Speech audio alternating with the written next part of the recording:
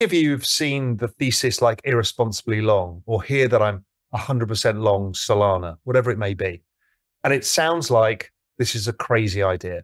What the fuck is Raoul doing? Isn't he being responsible? But it's not. It's based on an understanding that I'm going to go through why diversification is dead and why concentrated risk taking in the greatest macro trend of all time is the way forwards, as long as you do it intelligently, which is part of this don't fuck this up thesis of how to do this intelligently. Julian was unfortunately ruined by me. He came as this diversified asset allocation guy. Despite the devaluation of fiat currencies, True Vision founder and CEO Raoul Pal believes he can help you get rich faster. Pal, a famous macroeconomics expert and former Goldman Sachs executive, discusses his everything code thesis, which links central bank balance sheets, especially the Federal Reserve, and asset prices in a new video on his Raoul Pal, the Journeyman YouTube channel.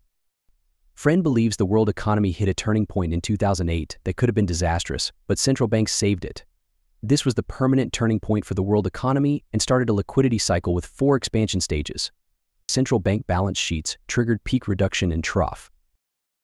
Even though the currency is still falling, Pal believes investors may leverage the government's economic measures to protect and enhance their money. Pal monitors Federal Reserve and other central bank balance sheets.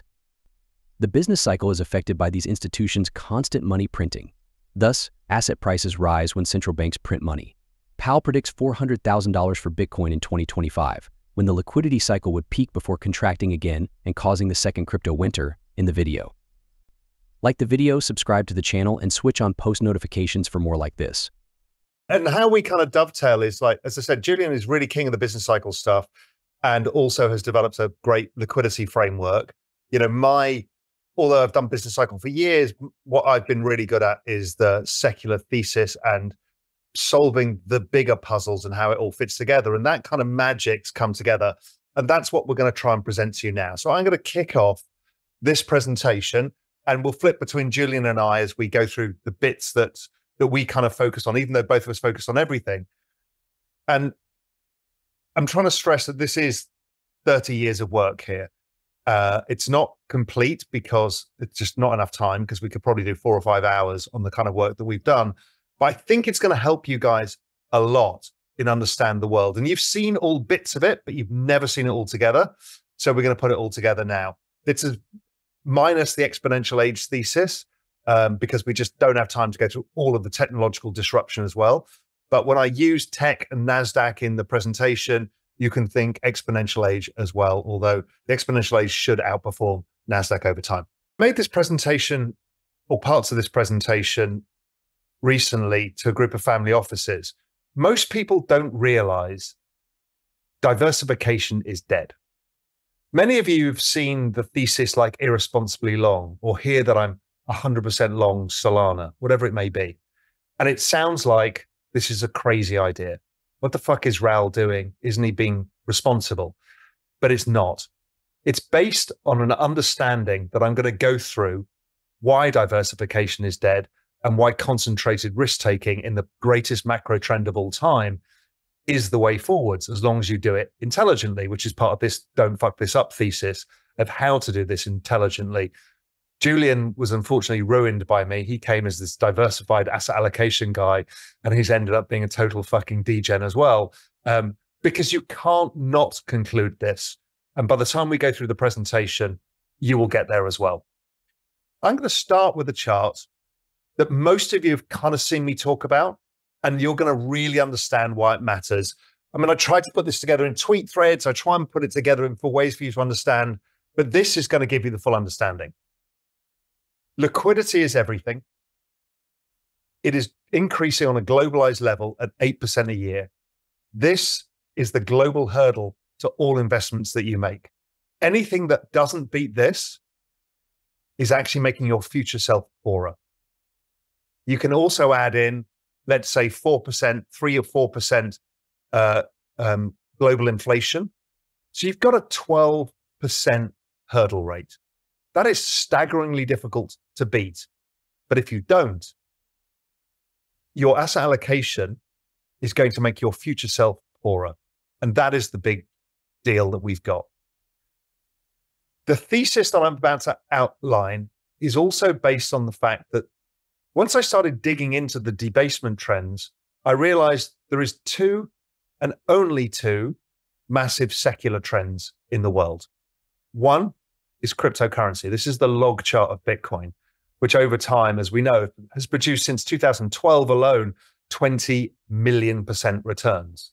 No asset has ever come close to this in all recorded history. The other mega trend, it's such a beautiful exponential trend, is the NASDAQ. Since 2008, it's been a perfect trend. These are secular trends that are outperforming everything. They're based on adoption curves and technology, plus flow of capital. Because they outperform, they tend to outperform more. But I'll come on to the importance of these. But these are the two key assets that matter to me when I'm talking about portfolio allocation, because everything else, as you'll see, is actually secondary. Raoul Pal's thesis has two main parts. The first is that the Federal Reserve and other central banks will continue to print money, and asset prices are closely linked to their activities. The second is that while some assets underperform relative to the Fed's balance sheet, others either keep pace or significantly outperform it. Pal uses the NASDAQ and cryptocurrencies as his crystal ball for wealth growth. Crypto and tech stocks can swiftly increase wealth and protect value by keeping up with the Fed's balance sheet. Both asset classes are priced for their cyclicality, which matches the economic cycle, and the central bank's 4-year debt refinance cycle, which drives global liquidity. Almost poetic, Pal also finds minor cycles within each 4-year period. Cycles macro spring, summer, fall, and winter liquidity starts rising in spring, which begins a small recovery phase for asset prices. Things really get moving in summer as central banks pump in more liquidity. But fall is when the real magic happens, as there are massive injections of liquidity around the world before winter. So how does all this fit into the current crypto cycle? When will asset prices peak, and what happens to leading crypto? Here are more Raoul Pal video clips. So let's get into this everything code thesis. You've all heard about it. You understand bits of it. You don't understand all of it for sure. And this is still only part of what we do with the everything code thesis. So at top level, this is the important thing. This is what I call the magic formula. GDP growth equals population growth, productivity growth, and debt growth. So the number of people, if it's growing, your economy grows because there's more people doing economic activity. The more productive they are, the more economic output each person gives. So that's a multiplier. And debt growth is a way of offsetting when these two factors aren't strong enough, you can grow debt. And what happens is the economy grows, but you're robbing the future. So let's go through these in a bit more detail so you can understand how it all dovetails in together. So firstly, here's the trend rate of US GDP. We can observe this in any developed economy around the world, a slowing trend rate of GDP. Over time, economic growth is slowing. Currently, trend rate of growth in the US is 1.75%. So even though we're higher than it now, it oscillates around this. So we should be seeing slower growth over time as trend rate of GDP comes down. But you can have periods where it stays above trend for a bit. But overall, this is like a magnet. It's a magnet because population is slowing down, trend rate of growth. Here's the working age population, which matters. And you can see how much it's slowed from 8% to about 1%. That's a massive slowdown in working age population growth. And even with immigration, you don't get anywhere near the kind of ability to sustain high rates of growth. So growth slows over time. Look at the slope. It's the same kind of slope we saw on the last chart. Then let's talk about debt growth. That's been a big feature of our times. This is the opposite. So as growth has slowed, debt growth has gone up. And the trend of debt growth keeps rising. So total debts in the US is about 370% of GDP. It's staggering. These are staggering amounts of debt, which is the problem the world has gotten into, is we have too much debt considering the amount of GDP that we have. So that creates the big problems that I'll come onto. But debt itself has different component parts. The private sector peaked in 2008. So this was the introduction of Basel III. This was tightening of lending standards to households. Households delevered, so they stopped spending as much money on real estate debt and other debts.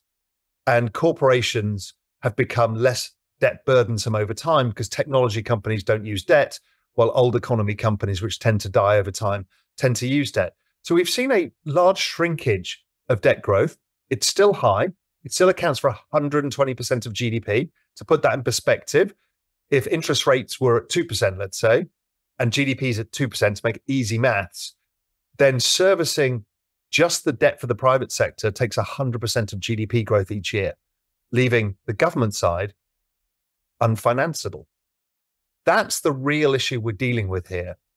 And so what's happened is the balance sheet, the debt makeup has changed. It's shifted because you can't get rid of debt so easily. It shifts from one sector to another.